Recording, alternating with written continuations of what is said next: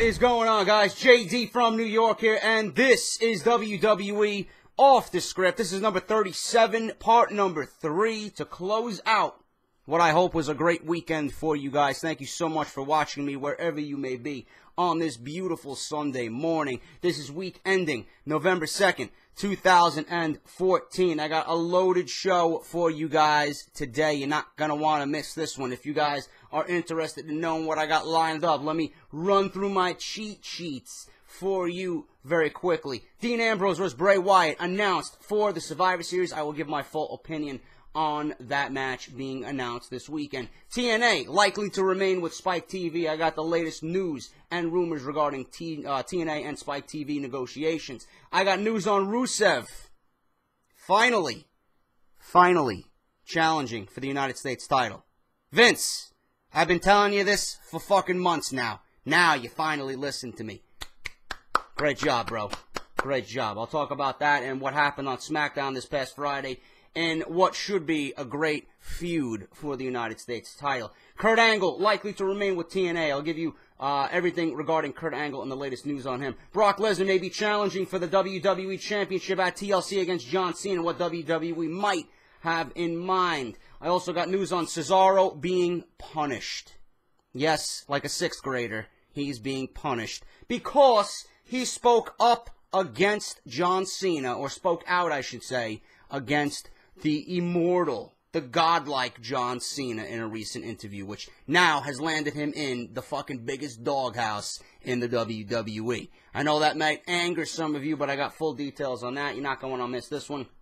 And I got more news on Randy Orton and certain things going on with Randy Orton. So this is going to be a loaded show, guys, all right? But if you missed Off The Script this weekend, parts 1 and 2, links are down below. I know YouTube has kind of fucked me over the last couple of weeks with Off The Script. I don't know what's going on, man. I don't know. I wish I could tell you. But a lot of you have come to me and told me, JD, where the fuck is Off The Script? I don't see it in my sub box. So that's why I always do these plugs in the beginning of my programs, man. It is in the description down below. All right, you guys can go check that out. In part 2, I talked about WWE being in financial ruin. According to the New York Post, one of the New York City's biggest news publications, newspapers, they are talking about WWE on the verge of collapsing due to the network and them not meeting their quota of 1 million subscribers. Interesting read, interesting article. Go and check that out if you did indeed miss part 2. In part 1, the former WWE Divas champion, Eve Torres, may be making a return to the WWE. A lot of Divas news in the last couple of weeks. First, there was Mickie James rumored to be making a WWE comeback and lobbying for a comeback on Twitter. Now, it is Eve Torres. I would love to have both of them back. They would certainly add a nice dynamic to the Divas division. So, if you guys missed anything regarding Off The Script this weekend, parts 1 and 2 will be linked down below in the description of this video. Go and check them out after part 3 if you did miss those episodes. Number 2, Chair Shot Reality at WrestleZone.com. I never go a video without mentioning these guys because I love them dearly, all right? Labar, Eisenberg, and Ghoulish, go and check them out. Spreading the reality of the wrestling business, and they are also the #1 talk show on the internet when it comes to professional wrestling. WrestleZone.com, Chairshot Reality. Their homepage will be linked down below in the description of this video as well. They also have a YouTube page. Everything you see on Chairshot that is not uploaded to WrestleZone.com will be uploaded to their YouTube page as exclusive content. So make sure you also go subscribe to Chairshot Reality's YouTube page. That is also linked down below in the description. Show those guys some love. Tell them that me, JD from NY, sent you over there, and they greatly appreciate all the support, all right? And finally, Joe Cronin Show. If you guys want additional wrestling content here on YouTube.com, besides Off The Script and what I do here, Joe Cronin Show is your man. Link to his YouTube and his Twitter will be linked down below. Go and check him out. He's got all sorts of shit going on over there. And he's also got a second channel, Spectrum Gaming 617, I believe it is, where he does weekly Monday Night Raw reviews and pay-per-view reviews every month. So go check him out. Link to his Twitter and his YouTube down below in the description, all right? Now, let's get into the news and rumors for Part 3. WWE confirmed on their Facebook page Friday night that Dean Ambrose will be facing Bray Wyatt at the WWE Survivor Series on November 23rd. The message states, just announced, the Lunatic Fringe, Dean Ambrose will go one-on-one with the deranged Bray Wyatt at Survivor Series live from the Scott Trade Center in St. Louis, Missouri on Sunday, November 23rd. While the match has yet to be announced on WWE.com, the Scott Trade Center's website has indeed confirmed this match. Wyatt interfered in Ambrose's Hell in a Cell match against Seth Rollins on October 26th, costing him the victory. The only other match confirmed for the show is a traditional Survivor Series elimination tag match pitting John Cena's team against The Authority. Now, my opinion on this, I think it's too soon for these guys to be stepping in the ring one-on-one. The way the WWE used to do it back in the day. Okay, I'm going to use the 1993 Survivor Series as an example. You got the All-Americans against the Foreign Fanatics, all right? You got The Undertaker. Listen to me. You got The Undertaker, who's got the dead man gimmick. He's fucking ice cold, man. Nothing phases this guy. He's got the dead man gimmick going on. It's one of the hottest things in WWE at that time, leading into the Royal Rumble 1994, where he went one-on-one against Yokozuna in a casket match, and then The Undertaker did not resurface until that SummerSlam, where he fought himself at SummerSlam, which was a god-awful main event, by the way. Just bringing back terrible memories regarding that feud. But what I'm trying to say is, and I know some of you guys came to me and told me, JD, Bray Wyatt is a loner. Bray Wyatt is a cult leader. He's, he's all about being a solo guy, and he doesn't belong on a Survivor Series team. Well, neither did The Undertaker. Can you imagine The Undertaker reaching for a hot tag against Lex Luger, or on the same team as Lex Luger? That's what happened at Survivor Series. The Undertaker, the Steiner brothers, and Lex Luger were a fucking Survivor Series team, man. Which one of those four guys do not fit in the equation? It would be The Undertaker. But yet, he was on the All-American team, man. And from there, they built The Undertaker versus Yokozuna in that match. I want you guys, since you got the network for free now, alright, I want you guys to go watch the All-Americans versus the Foreign Fanatics at the 1993 Survivor Series. It is the main event, and when Lex Luger makes that hot tag to The Undertaker, it always sends chills up my spine, man, to see The Undertaker finally tagged into that match, goes one-on-one against Yokozuna, who's 560 fucking pounds. He's scared shitless as a WWE champion. The Undertaker beats the shit out of him, flying clothesline, chokeslam, and it's just the crowd going crazy. Bobby Heenan being fucking his hilarious self as usual on the microphone, alright? And then The Undertaker takes a belly-to-belly suplex, sits up. Takes a bonsai drop, he sits up. He takes a fucking shot to the face on steel steps, and he fucking raises up. And they built the feud from there. So, what I'm trying to tell you in short is, I would like Dean Ambrose and Bray Wyatt on the opposite ends of a Survivor Series team. Then, leading into the next pay-per-view, you could always put them at TLC one-on-one. Why is it WWE always rushing to get a feud going, to get these two in the ring? Isn't it better if these guys kind of milk it out? Why do you immediately have to put them in a match? We can still see them get their hands on each other, but why do you have to always rush directly into a match and rush into a feud? You know, the slow build is completely forgotten now in WWE. Everybody wants things like this. I want to fucking sit back and watch a feud develop. That's why I brought up the Undertaker-Yokozuna thing, because that led to a casket match, and that casket match was fucking great, because I really didn't even think about that ending happening. Mr. Fuji pulled a fucking fast one on us, man. Sends out his goons. You had fucking Diesel, Bam Bam Bigelow, fucking Head Shrinkers coming down, Jeff Jarrett coming down there. You had a bunch of his Japanese guys come down there. Crush was down there.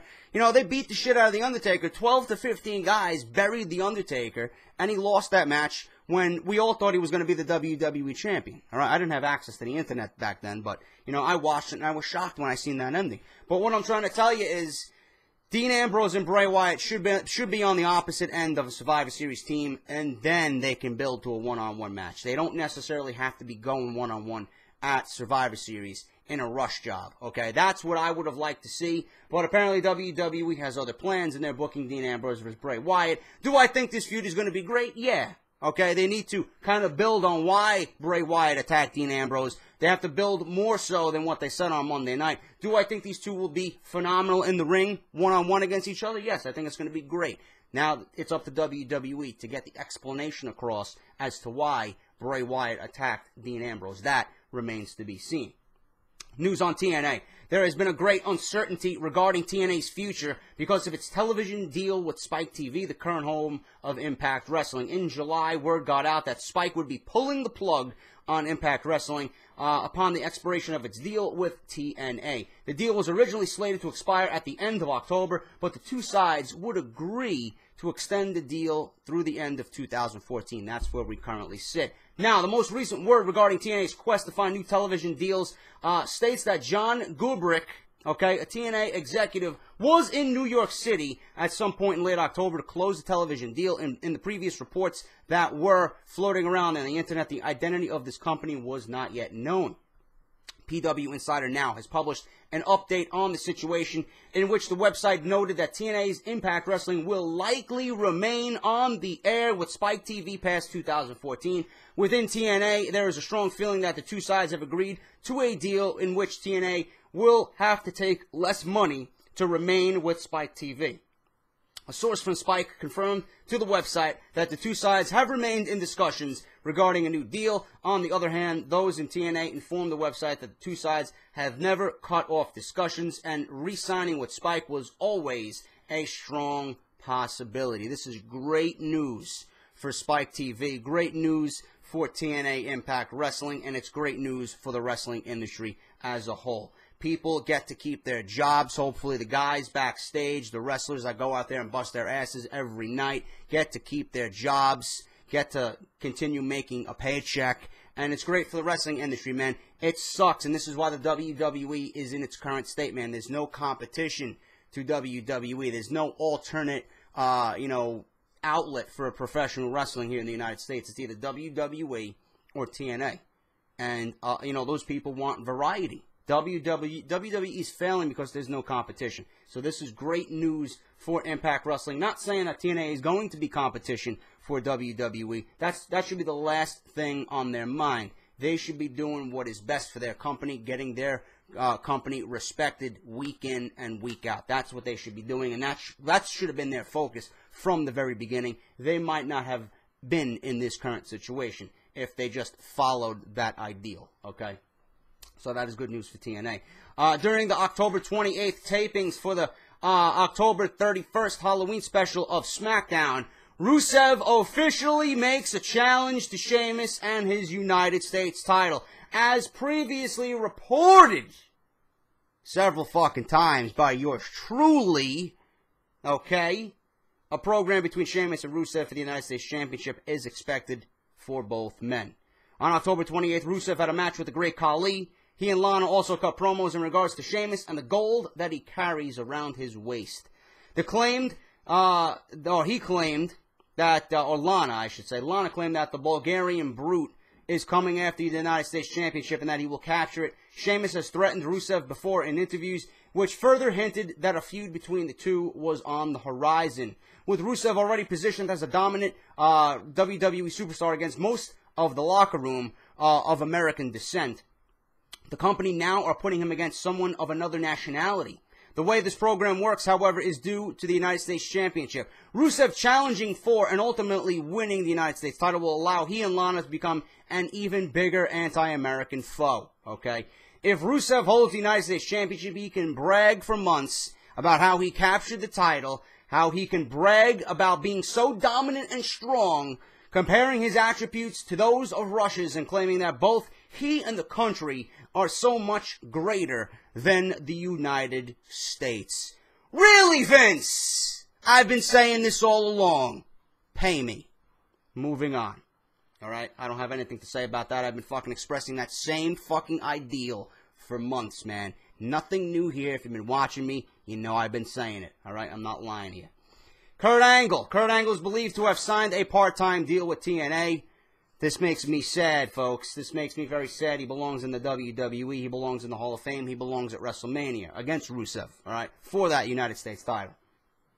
but Kurt Angle's deal will allow him to wrestle and pursue acting at the same time. The story of Kurt's signing actually broke on the Wrestling Observer website and has been expected that he would be staying with TNA. Stories about WWE offering him a full-time deal are inaccurate. WWE would never offer someone with Kurt's history of injuries a full-time deal as a performer, especially at his age.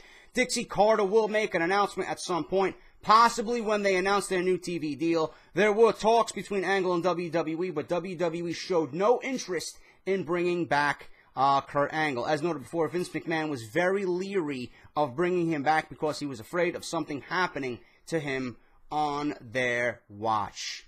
Very bad move, Vince. Very bad fucking move. I would have broke out the fucking checkbook and gave Angle whatever he wanted. Someone like Angle can only make your stale product better, okay? That's it. That's all I will say about that. I've expressed my feelings on Kurt Angle. I think he and Rusev would have a fucking fantastic match, and he would be the ideal opponent for Rusev going into WrestleMania. Instead, we may be stuck with John Cena versus Rusev at WrestleMania 31, and who the fuck wants to see that go down at WrestleMania? I don't. I would have loved to see Kurt Angle at WrestleMania do what he has to do and be the Olympic gold medalist against Rusev. That would have been money. That would have been money, but apparently Vince McMahon is more worried about Kurt Angle dying on his watch when he said in multiple interviews, especially on the Ross Report with Jim Ross, that he is 100%, he is rehabilitating, he's getting back to full strength, he is sober, he's a family man, he watches the WWE product every week. It would be money, and I don't understand why he did not go after someone like Kurt Angle. Hopefully he will be back at some point.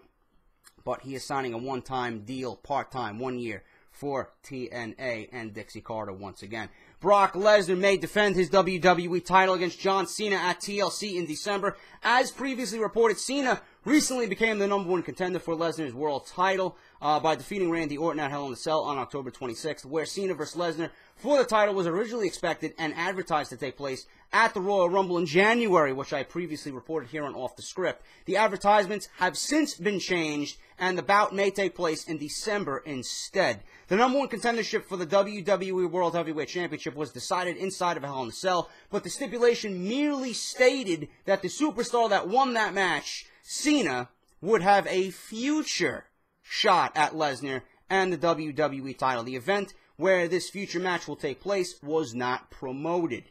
This is due to the lack of WWE's assurance as to when they will be scheduling the match. Lesnar is currently only advertised to appear on WWE programming just once more before the end of 2014, and that is during a Monday Night Raw, which will take place on December 8th in Greensville, South Carolina, the TLC Go Home Show edition, as well as the 2014 Slammy Awards. Okay, the advertisement claims Cena will be competing in the annual Royal Rumble match. So there's an advertisement going around that claims Cena will be in the Royal Rumble match and not fighting Brock Lesnar for the WWE Championship.